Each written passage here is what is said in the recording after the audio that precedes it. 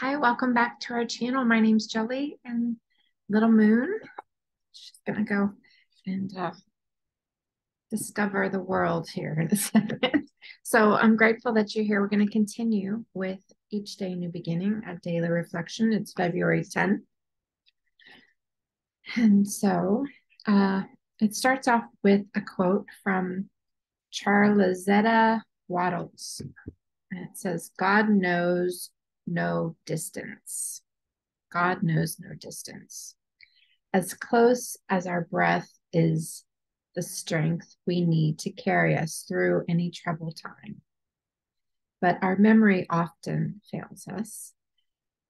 We try alone to solve our problems, to determine the proper course of action. Alone, we try. And so we stumble. In time, we will turn automatically to that power that's available. And whatever our need, it will be met. It'll be what we want in our imagination, but it'll be what we need. And so it says, relying on God, a higher power, however we understand God's presence, is foreign to many of us. So we were encouraged from an early childhood to be self-reliant, right? Even when we were desperately needing another's help, we feared asking for it. So when confidence wavered, as is it too often did, right? We hid our fear, sometimes with alcohol or drugs or food or work, trying to squash those feelings. Sometimes we simply hid at home, isolated, and our fears never fully abated. They never went away. So finding out, as we all have found, that we have never needed to fear anything, that God was never distant, takes time to sink in. And slowly and with practice, it will become natural to turn within, to be God reliant rather than self reliant. Whatever our needs today, our higher power, God of our own understanding, is the answer. So there is nothing to fear. At last I have come to know God of my understanding, my higher power. All roads will be made smooth. Having faith, having the belief in that is pretty powerful for me. It has been epically powerful for me in the last 3 years plus. And staying abstinent has been integral part of doing that, because I can stay present. Because if I fall into those habits that aren't serving me in my mind, in my body, in my spirit, my soul, then I can rely on my distorted thinking from growing up in an alcoholic home. Like when you're not sure what you're supposed to do, like as a child, like, for me, like, what, like I would get made fun of if I was asking for help. I'd be like, oh, oh, you need help now, blah, blah, blah. Because I'd always like want to try to do it like a big girl, and do things. But then when I really needed help, like for instance, there's a time I had frostbite on my feet. Yes, I did go out and shovel snow when I was 16. I remember I got frostbite because I wanted to go out. I wanted to use the car because I was driving and there was a party and, trying to connect with friends. And so my parents, my mom's specifically said, well, if you want to go out, you have to shovel the drive. Well, we lived in a driveway that was pretty far in. It was a carport too. So I shoveled all the way so that I can pull out. I pulled out backwards, but I was not in the proper shoes. I didn't have the proper shoes at that time, as I remember.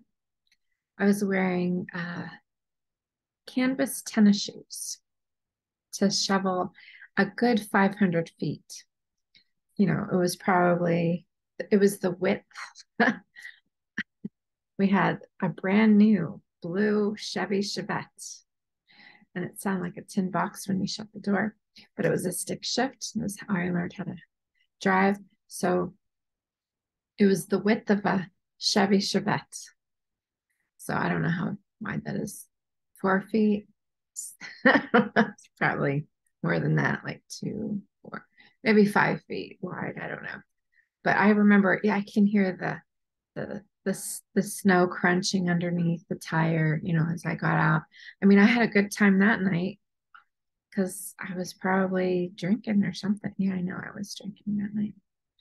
And you know, you get all kinds of false uh well, yeah, I had fun. I mean, I only remember parts of it. I remember that specific part, like digging myself out of that. But the day after,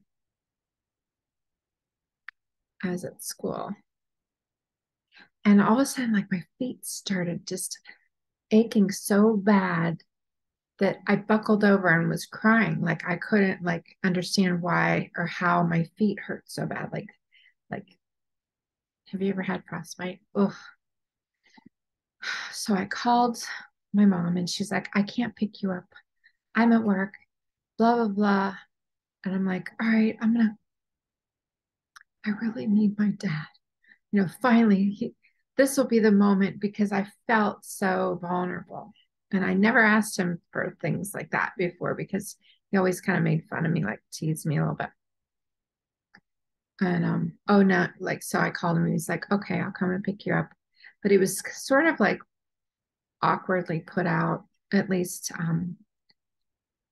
But I was like, oh, he picked me up. I was so happy. And he sat me down, brought me to his house. My parents weren't married. And he sat me on, I remember it was a chaise lounge, and he's like, just sit there. And what the heck's the matter with you? What did you do? And I told him what I did. And he was like, well, that, you know, he was like giving me a hard time about it. I'm sure he was worried. I mean, I don't know. He picked me up, which was really great. But I felt really bad because he was like, you know, I don't have all this time. You shouldn't be doing something like that. And I guess I was expecting him to just tell me, it's okay, sweetheart. Do you need some tea? You know, I was imagining that, but I knew like it never showed that to me before. Why would it change? But I was just thinking, darn it, darn it. So that's one of the reasons why I stopped asking for help because I just was like, I'm not asking these people for help. So, you know, when you stop trusting, yeah, I didn't really, yeah. So then I was like, well, I don't want to ask anybody else because if my family, you know, is put out by this, like, well, why would anybody else want to do that? Yet, yeah, but I changed that. I do ask for help, not as often as I probably could do. So yeah, I'm just thinking about that. I'm gonna call my sponsor. I'm gonna call my friends that I haven't seen for a minute and start showing up. But today I did go to yoga, which was great. I did show up for it. I signed up. I was invited, and I at first was like resistant to the idea of waking up early on a day off. And I thought, well, let me see what that looks like. So I was there and I did. I felt good. Like I did as much as I could. And I did the modifications for my level because you don't know what your body, you have to like be able to listen to your body. So, and anyway, yeah, asking for help is really good. And when this reads about like God knows no distance. So for me, God is today. It's I guess it changes a lot for me, but today God is a connection between, you know, I'm working on my relationship with my higher power as a loving, caring, nurturing presence in my life that I can connect with. If it's like a string from my heart to the universe, and it is it's able to communicate to me through my heart, and I'm able to communicate to it through mine. And it's like as long as I keep that communication open, then I'm nurtured, and so is the universe that's around. So I don't know, that just came out. So it says finding out, as we all have found, that we have never needed to fear anything because we're okay right today. We're okay right now, no matter what's going on. I heard a lot of things in the meeting today about people suffering from bad health and their family members, like really like gripping hard stuff, you know. But we're all showing up for each other and then sharing that so that we don't have to ever be alone again. And slowly with practice, it will become natural to turn within, to be God reliant rather than self reliant. Because on our own accord, for me, being on my own accord, I will have a distorted thinking. I'll have higher expectations for people, places, and things, and then become disappointed when, if I can keep connected to my higher power with prayer and meditation and sitting here reading with you. Yeah, listening, pausing, asking how important is it so that I don't jump into a pool of egos, whether that's with colleague, family member, a teenager, a coworker, a parent, someone that's maybe was a neighbor at one point, and you're getting their mail for them because they just moved, and then you feel like, oh, maybe they're mad at me and that's why they didn't miss, you know, like instead of going through all that, like just not busying myself with thoughts that can harm, filling me and feeding fear that I'm not good enough, or I don't fit in, because those are all deep-seated fears that aren't true. So anyway, I love you guys. Thanks for asking about the art behind me. Yes, that's mine. And they're all back here. It's hard to see, but sometimes I move around. Yeah, I brought some of the stuff in. Those are paintings that were at the gallery that is not open right now. But yeah, I did it with a really cool red frame. I like that. The two opposing fish. It reminds me of Pisces, where they're swimming in opposite directions. Yeah. And today the moon is in Libra, so it's about balancing our emotional expressions and um, focusing on relationships and not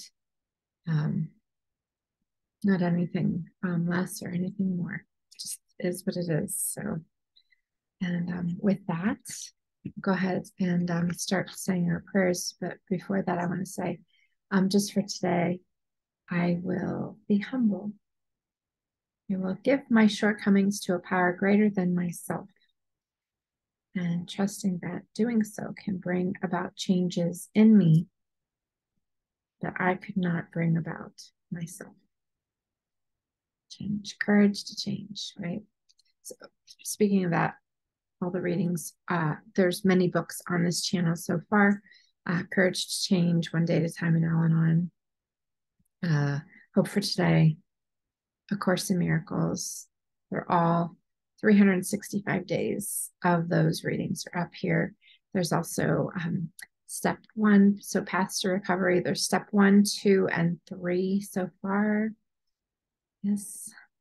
Step 4 and beyond are the work parts. So yeah, we'll do those too. And I'd like to hear in the comments what you would like to hear, if there's any books that you have in mind, or if you'd like me to paint or do some astrology readings. I do those as well. And I'm just trying to find my focus. There's a lot going on, as always. Life has a lot of lifey things going. I'm loving my new job, and it's going really well. People there are wonderful and supportive, and yeah, connect worthy, that's for sure. And let's see, what's the card today? Oh, the High Priestess. These are the Visconti deck, and they're gold. They have like a gold lame to it. I really love them. Visconti deck is the one of the oldest decks that they used this as playing cards at one point. So it's all major arcana, which are the first 22 cards of the deck, and they're very powerful. But High Priestess is learning more. She has a book in her hand with the cross, and she's wonderful too. Very creative being, connecting to our higher power. Gives us a lot of power in life. Good willpower. All right, so God, let's take a nice deep breath in and out and settle in. God, we offer ourselves to thee to build with us and to do with us as thou wilt. Relieve us of the bondages of self so that we may better do thy will. Take away our difficulties so that victory over them bear witness to those we would help with love and power and way of life. So may we do thy will always.